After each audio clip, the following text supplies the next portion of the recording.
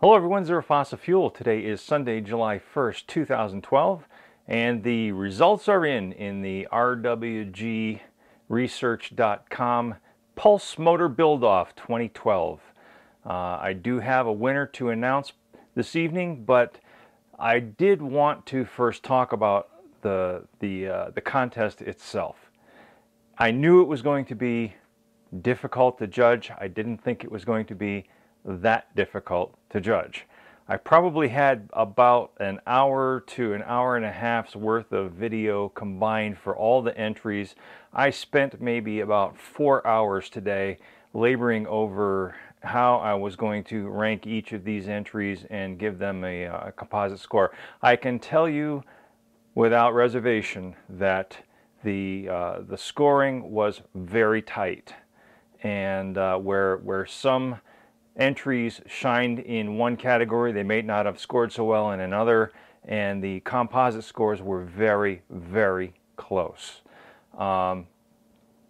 Russ Grease, who is holding the contest, has himself withdrawn from consideration for the first prize award, and there's a couple reasons for that.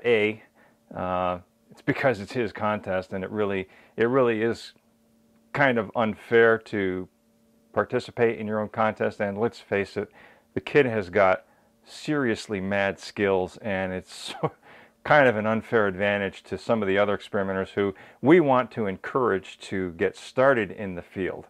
And so with that in mind, Russ did the gentlemanly thing, and he withdrew. Also, Timberjack withdrew from the contest, and I'm not sure why he withdrew.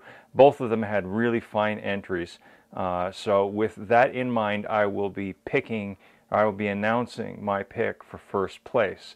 I will not be announcing my pick for second or third place because I do not want to influence the other two judges who will be deciding on those prizes. So, with that in mind, just to briefly discuss some of the entries. I mean, the creativity out there is phenomenal, just phenomenal. One guy turned in an entry that I think it was Fire Pinto. He actually printed off out of blank plastic stock all of the parts that he needed, or most of the parts that he needed to construct his model, with a 3D printer that he just happened to have laying around. So, you know, hey, that's one of the resources that he has available to him, and he uses that to his fullest advantage, and I think that's great. That was very creative. One guy created a pulse-driven motor that leverages gravity. Who'd have thought? Really, really creative design, and did very well in the scoring.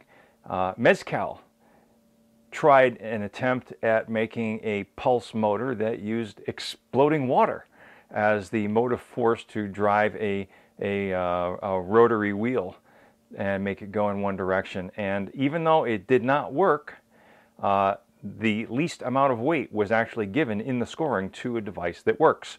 You know, we also wanted to look at, you know, how creative was it? How well did they use the scrap materials? Could it possibly work? Yeah, maybe. I think it was a great attempt.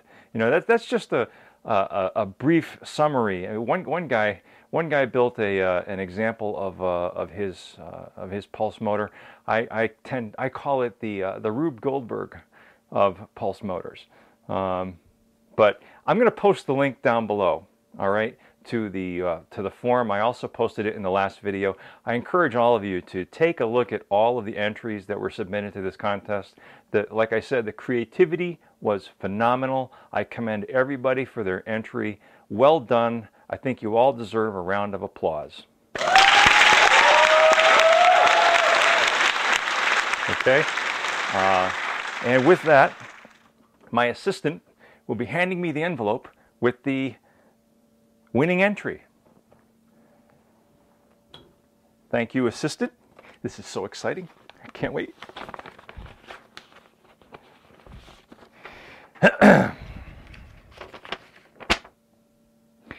And the winner is, in the RWG Research.com 2012 Pulse Motor Build-off is Jim Boot with his Rodin coil driver cylindrical magnet gizmo that did some pretty amazing things. I think he had that thing up well over 8,000 RPM and drawing very little power. I was very impressed, and my personal bias does tend to lean towards some of the more exotic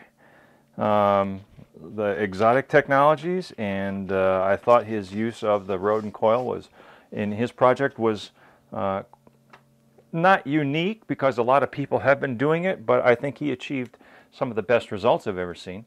So Jim, well done. Congratulations, you win first place, and you get your choice of one of a couple of different prizes that Russ has to offer, and there is also, I believe, some cash prize involved in the contest as well. Once again, thank you all for participating. I had a lot of fun judging this contest, and if you have not gotten out and built something lately, get out and build something, because when you build, you learn, and when you learn, you become a better person, and you help others as well. That's all for now from the lab. Zero Fossil Fuel. Peace.